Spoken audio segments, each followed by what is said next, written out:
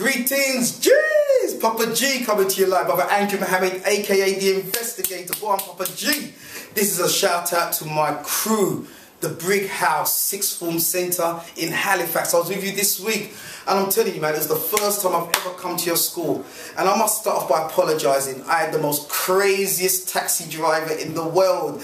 A 10-minute drive took us over an hour. But you know, Brighouse, you actually sent staff out to come and meet us at the roundabout and get me out of that crazy taxi driver's car. But you know what? It was live, man. Sixth Formers, this is your time. Yeah? And on a serious note, you know, we spoke about having that passion to succeed, man. Life is going to put a lot of obstacles in front of you. These next 60 days are going to be fundamental. Put down the mobile phone. Put down the Facebook. Put down all these distractions that may stop you. They're good. But right now, nothing comes before your goal, your ambition, your mission, your aim, and your purpose.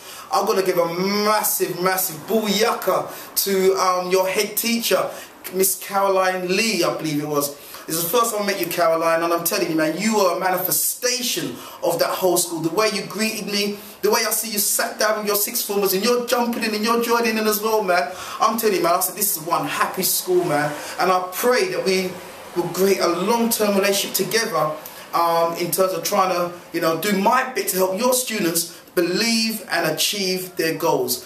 And I'm telling you, Brighouse, you're live, you're wicked, and you are powerful. Brother Andrew Mohammed signing off to you, Brighouse. Peace.